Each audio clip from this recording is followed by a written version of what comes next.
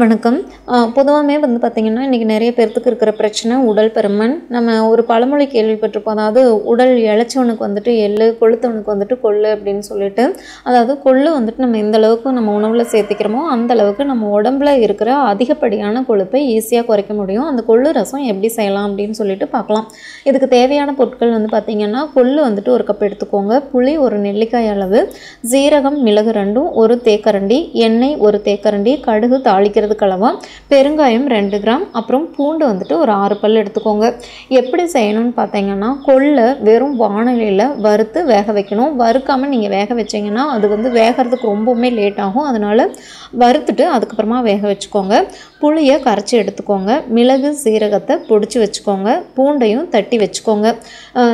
கொள்ளு வந்துட்டு நல்லா வெந்ததுக்கப்புறமா அது கூட நிறைய தண்ணீர் சேர்ந்து கலந்து கொதிக்க வைக்கணும்.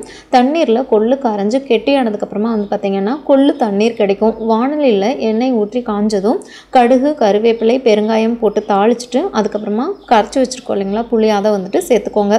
அதுக்கு அடுத்து தான் அதில் பொடிச்சு வச்சுருக்கிற மிளகு சீரகம் தட்டி வச்ச பூண்டை போடணும். புளியோட பச்சை வாசனை போனதுக்கு அப்புறமா கொள்ளு தண்ணீரை ஊற்றி கலந்து தேவையான அளவு உப்பு சேர்க்கணும். நுரைச்சி வரும்போது கொத்தமல்லி தழை தூவி இறக்கிக்கலாம். இது வந்து பார்த்திங்கன்னா நம்ம ரெகுலராக கூட இந்த கொள்ளு ரசம் சாப்பிட்லாம். நம்ம இந்த தண்ணி எடுத்ததுக்கப்புறமா அந்த கொள்ளில் வந்துட்டு நாட்டு சர்க்கரை கருப்பட்டி அந்த மாதிரி ஏதாவது சேர்த்து நம்ம தனியாக கூட சாப்பிட ஆரம்பிச்சுக்கலாம். இல்லை அப்படின்னு சொன்னால் அது கூட நம்ம ஜஸ்ட் வெங்காயம் போட்டு தாளித்து அந்த கொள்ளையும் நம்ம ஒரு சுண்டலெல்லாம் செய்வோம் இல்லைங்களா, அந்த மாதிரி செஞ்சு அந்த கொள்ளை வந்துட்டு நம்ம சாப்பிட்டுக்கலாம். மேலும் தகவல்களுக்கு சேனலை சப்ஸ்கிரைப் பண்ணுங்கள். தேங்க்யூ.